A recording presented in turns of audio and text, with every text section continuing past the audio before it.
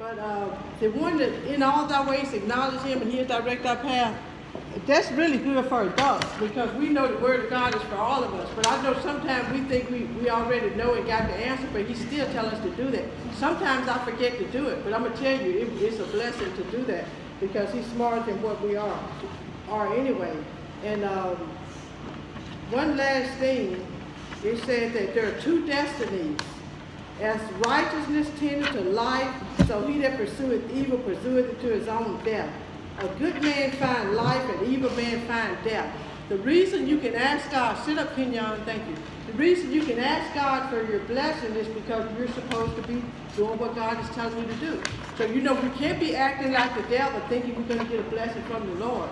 So the two destinies is to seek the Lord's kingdom first, like the Lord bless you to come here this morning and bless you to do what you're supposed to do. And that's why you can ask the Lord. In all your ways acknowledge him, he'll direct your path. People that don't know the Lord don't know that. But that's why the Lord blessed James to teach you so you can. I saw two little kids walking the other day after school. They didn't come to church, but they was walking the other day.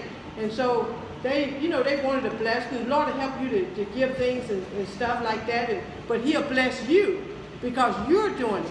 So that means that you're increasing your blessing, you're increasing your righteousness, and you'll always see those that want your blessing but can't get it and can't figure out what's going on. But when you live for the Lord and let your light shine, you'll be able to share with them. Because God loved the whole world, remember. He loved everybody, not just a few people. He loved everybody.